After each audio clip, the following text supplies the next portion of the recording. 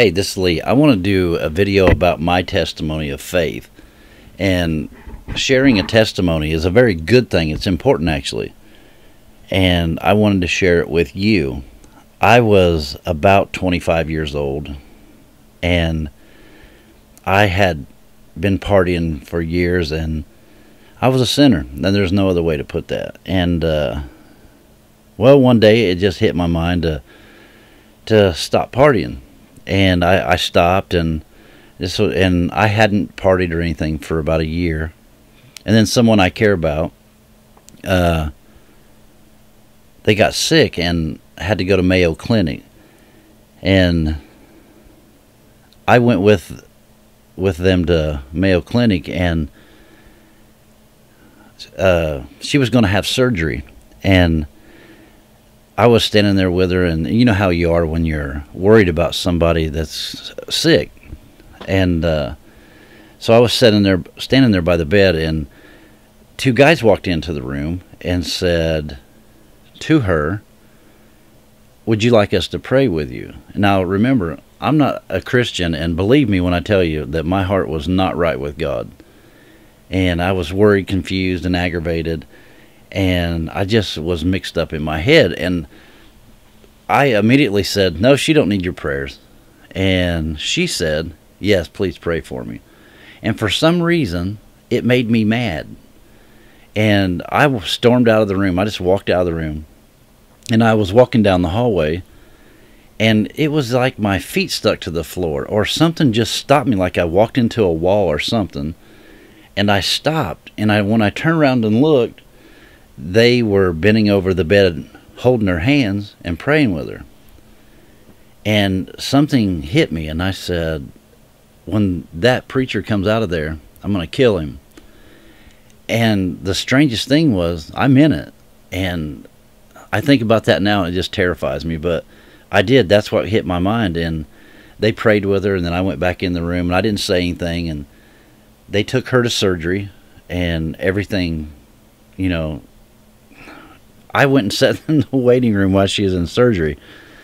And when sitting right across from me was this preacher, this pastor. And I just looked at him. I had hate in my heart for him. And I don't even know why now. But then I guess I just didn't like his faith. And, I was mad. And I said, "I'm going to kill this guy." And I can't believe I'm saying that. I thought that back then. But I did. And then they said she was out of surgery. I went back, and everything was fine. I went back to the waiting room to find this preacher. I was going to throw him a beating, and that's what I had in my heart. And I can't even believe it, but I did. And he was gone. Poof, he just gone. So time went by. I took her home, and I got worse. A depression set in on me. And I started feeling under conviction about everything. I just felt terrible. One day, I lived in a trailer, and I was sitting in the trailer by myself, and it was a sunny July or August day, and I felt this thing near to me that said, "Go to the barn and hang yourself." And it just sent chills all over me, scared me to death. And then a funny thought hit me, and I just said out loud, "It's too hot to die today. I'm not going to do that." And then it was gone. But it left me troubled. Well, people had been asking me to go to church, and I was just sick of hearing it. I called my mom, and I talked to her, and everything she wanted to talk about was Jesus, it seemed like. And it made me mad, and I just couldn't take it. And I just got away from everyone. And I said in my heart, I said, "God, if you want me to be saved, if it's you, you talk to me, and I will. But I'm tired of everybody talking to me." Conviction. And which means you should spend more time talking to your kids about Jesus. And I said, "If you'll talk to me, I will." And I said this, I don't know how long it was, weeks or months or what it was exactly. I can't remember now, but I just kept saying, "I'm not listening to nobody." Well, there was a revival that was happening a mile from my house on the next road. I lived in the country. And some people came over and asked me if I wanted to go to revival, and I just bit their head off. No, I don't want to go. I told you people, leave me alone. Well, I got so mad, I just walked out, got my lawnmower out of the barn, and I started mowing the grass. And while I was mowing the grass, I felt something happen with me. It was different. And the Lord said, I'm calling you. And it wasn't anything I heard in my ear. It was what I felt through my heart. And I started thinking about my uncle that passed away, that he was a Christian, and my other uncle was a Sunday school teacher. And it was like, I just felt like I was in this place. And I don't know how to describe this other than a vision, and there was my uncle's Bible, Uncle Harold's Bible laying on the front pew. And I'm still mowing the grass, remember, but I looked down there, and there was a Bible, and the Lord's, just like behind me, said, I took him home, now it's time for you to take his place. And whew, I'm back, I'm looking around, and I'm thinking, what just happened to me? And the Lord said, it's now's the time. I mean, tears started pouring. I might cry in this video, but the tears started pouring, and I shut the mower off and left it sitting in the middle of the yard. And I went in the house and called my mom, and I said, Mom, I want to go to church tonight. And she said, you do? And I said, yeah. She said, I'll be up in a few minutes. And it's a half-hour trip, and she made it in about 15 minutes. She was excited that I wanted to go to church. So I got in the shower, and I got ready, and something had changed in me. And I got ready, and I put a Harley shirt on, and that's all I had, and blue jeans, and the tennis shoes that I had, and a whole carload of people seemed like come and got me. I don't even know. But I went over to this church, and I did not feel like I fit in, and I just felt weird. But I knew that God was telling me that I needed to come here. I just knew it. And the Satan right away got on and said, you're already saved. And I felt like there was something not complete. So that first feeling you get when you have a thought of God, it doesn't mean that you're born again. That means that you just broke your will to do it. And I went into church, and I sat down, and people shook my hand, and I sat there, and they get up and sing, and it seemed like they sung a million songs, because I knew what I wanted to do. I wanted to go to the altar. But what I didn't know is I could have went any time. I just waited and waited, and they kept on singing, and finally the preacher got up to preach, and they said, we're going to change the service up a little bit. We're going to ask the evangelist to come and preach. And I was thinking, thank you, God, for letting this man preach now. Because I knew after he preached, he'd give an altar call. I was raised in church. And everybody cleared it, and kind of got quiet. The man stepped up from behind the podium. And it was that preacher that I was going to kill in Minnesota. He was there a mile from my house. And I thought, there's no way that I can't go to the altar now. Because if I go to the altar now, he's just going to tell me he won't let me pray. Now, this is what I had in my mind. Of course, you know, an evangelist would never do that. But he got up and he preached Jesus and him crucified. And he literally laid the axe to the root of my tree, and he chopped me down. And I mean in a good way. He was preaching about Jesus dying on a cross and rose the third day. He was teaching about how Jesus did this and this, and in my heart, my tears are pouring down my face the whole time, and I'm thinking, I just want to go to the altar. Just let me come to the altar. And he just kept preaching, and the last thing I remember him saying from behind the pulpit was, every knee shall bow and every tongue shall confess. And then he come out and give altar call. And he asked everybody to stand, and they started singing a song. And he walked out in the front of the aisle, and he started giving invitation. And I don't know how to explain it to you exactly, but my hands gripped the back of the seat in front of me. I was right in the middle of the aisle, and I gripped it, and my knuckles were white. And I mean, I was holding on. I don't know how I didn't leave my fingerprints in that wood. And he gave an altar call, and he said, "Will you come?" And inside of me, my heart, I was saying, I want to come so bad. But I couldn't. I couldn't let go of this pew. And I was just a battle. I was in a war. And that's what we need to understand when people are trying to make the decision to be born again. It's a battle. And I just kept, he just said, "Will you come? Will you come?" And then he said, "Do you want to come?" And I said, inside I was crying. I said, I want to come. But I said, "God, if you'll help me let go of this pew, I'll go down there. But I can't let go of it." And as soon as I said that, my hands flew straight up in the air. And I just turned, and there were 5 or 6 or 8 people between me and the aisle.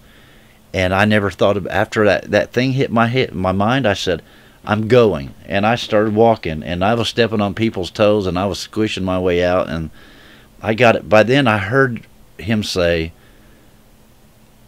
"Just come and take my hand and turn and go back to your seat."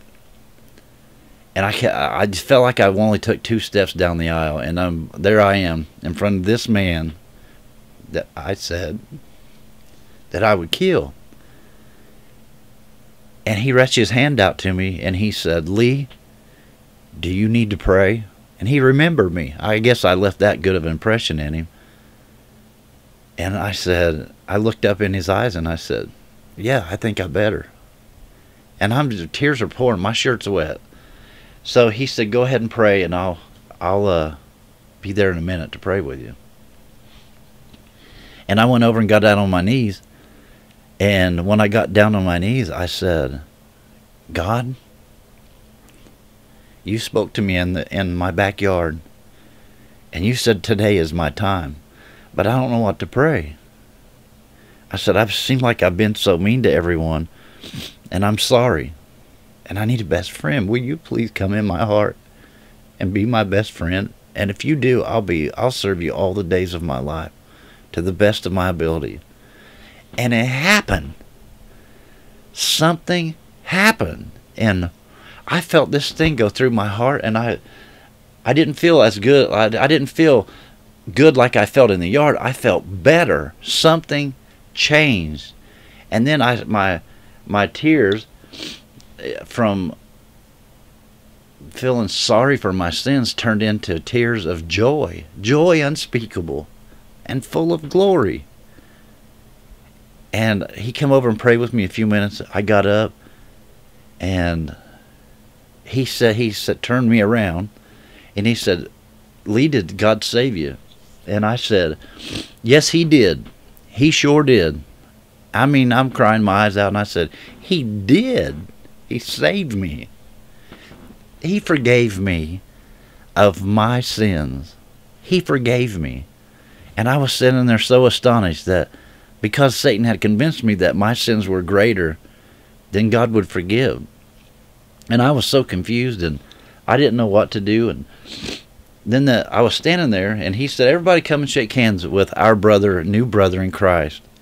And I felt like for the first time in my life, I belonged to something. My mom got so happy she was jumping up and down. You know how old mothers are. Just saying, get a Kleenex. She was so excited. And they started to come up and and hug me. And this little short lady, Molly Wright, came up to me, and people were hugging me, and she walked up to me, and she was about this tall to me, like right up to my chest. And she walked up to me, and she didn't shake my hand. I reached my hand out, and she grabbed me right around the middle, and she hugged me. And I looked down, and I could see her blue hair. And then she looked up at me, and she said, "Lee, I love you." And I said, I didn't know who this lady was. And I said, "Well, I love you too." And something else hit me. It was like another wave of love that hit me. And I hugged everybody, and and everybody got done hugging me. I'm getting excited. And I can't believe that God just saved me. And Willie said, "Well, Brother Lee," he called me brother this time. He said, "Do you have anything that you'd like to share or say?" And I said, when can I be baptized? And he said, well, when do you want baptized? And I said, like now. And he said, well, we can't do it now, but let's do it next Sunday. I said, okay, good enough. And I went home, and I walked around the house for a couple hours just crying. All I could do was cry. I was just so happy. And then I finally went to bed. I said my prayers for the first time since I was a little boy. And I fell right to sleep in a peace that I hadn't experienced for years. And then I woke up the next morning, and I walked out down the hallway, walked out, and I looked out the yard, and there were birds in the yard like they are in the morning. And the Lord spoke to my heart and said, I feed the birds every morning. And I started bawling. I said, why did I never see this before? The grass was greener, the sky was bluer, and I had an understanding that I'd never had in my whole life. I didn't even know existed. And I felt love for the first time in my life. I knew I was loved. And that's my testimony. If you're out there and you're in this place where you're making a decision, make it. It's worth it. If you're a person that's already made this decision, stay on the right path, because it's worth it, because heaven's coming. That's my video I wanted to do, and I've went 16 minutes. I didn't mean to go this long, but I wanted to share this video with you. This is my living testimony. And when I'm gone and I leave this world, it'll be a testimony. I hope that people will come and watch and remember. Jesus loves you more than you can imagine. And if Satan tells you you've sinned too much, don't listen, because he's there and he wants to forgive you of your sin. And he will come in your heart. There is a thing called a born-again experience. And that's how it happens. I love you. I hope you're praying for me. I'll be praying for you. And I truly love you with all my heart. That man that preached that night, his name was Willie Collins. And he doesn't go to church around here anymore. I don't even know what happened to him. I hope he's still alive. He may not be, but I don't know. But thank you, Willie. My brother. That's my video. I love you with all my heart. Forever. For no reason. Unconditionally. And I will never stop. Whoever you are watching this, I love you. Don't forget. Stop back often. Like, share, and subscribe. Give me the thumbs up. That helps my videos push forward. And we'll be back real soon. I just about could fly out of here now. I love you. Have a good day. Bye.